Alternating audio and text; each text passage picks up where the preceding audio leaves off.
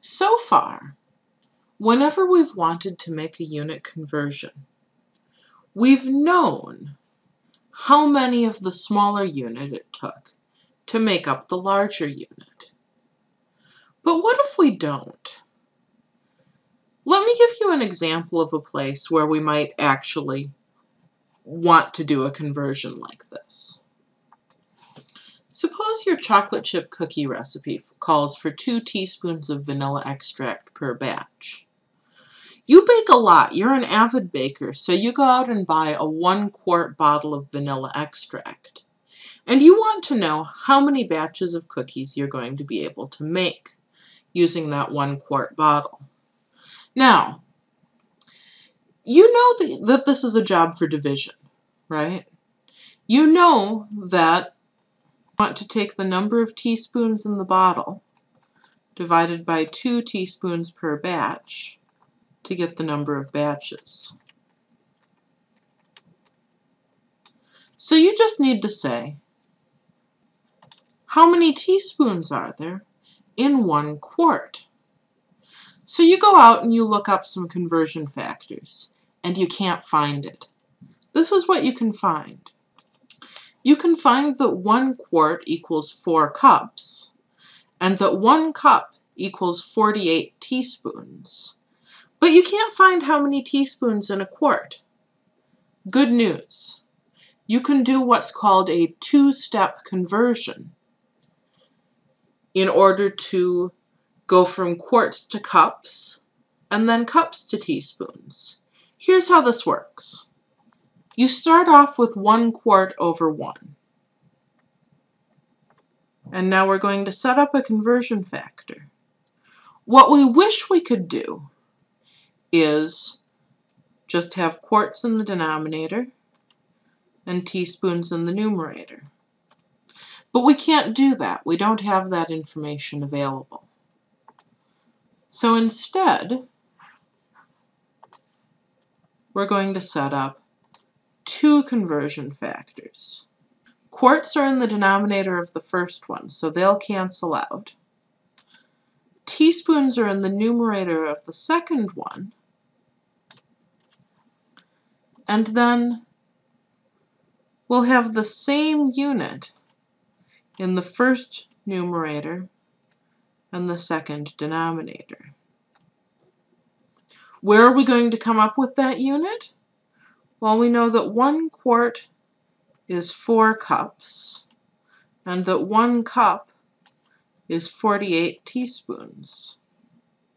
So because we know the relationship between quarts and cups, and we know the relationship between cups and teaspoons, by converting to cups in between, we're easily able to convert from quarts to teaspoons. Okay, now I see that the units cancel out exactly the way that I would want. I'll have just teaspoons in the numerator, nothing in the denominator in my answer. In my numerator, I'll have 1 times 4 times 48. In my denominator, I'll just have 1. I can use a calculator now if I'd like. And I get 192 teaspoons. So to answer my original question about the cookies then, I have 192 teaspoons divided by 2 teaspoons per batch. And again, I can use the calculator if I'd like. I get 96 batches. That's a lot of cookies. That's a lot of vanilla extract. Let's see another example. Suppose you know that a snail moves at 30 inches per minute. And you want to know how many minutes does it take the snail to inch its way 1/4 mile across campus. Again, you know you want to use the formula distance equals rate times time. You know the rate is 30 inches per minute, but in order to use that rate, you need to have the distance in inches. Okay. But now we look it up, and we can't really find out how many inches there are in a mile. We look it up and we find out that 1 mile is 5,280 feet. And of course, 1 foot is 12 inches. But we can't find 1 mile equals how many inches. Again, that's okay. We can use a two-step conversion.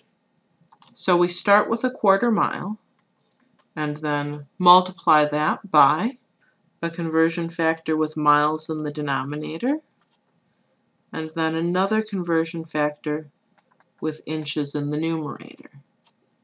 We know how both of those units relate to feet, so we'll put feet in this numerator, feet in this denominator. Okay, so 1 mile is 5,280 feet. 1 foot is 12 inches. Miles will cancel, feet will cancel, and we'll be left with just inches. How many? 1/4 times 5280 times 12 inches, and just 1 in the denominator. So we work out 1/4 times 5280 times 12, and we get 15,840.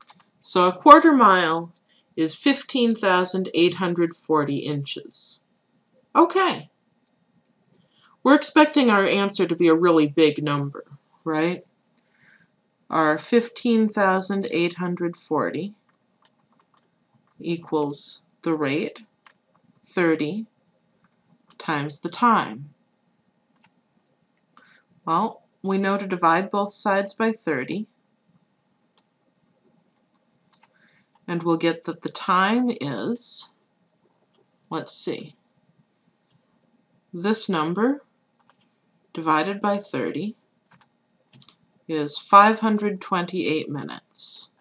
And that's it, we're done. It takes 528 minutes.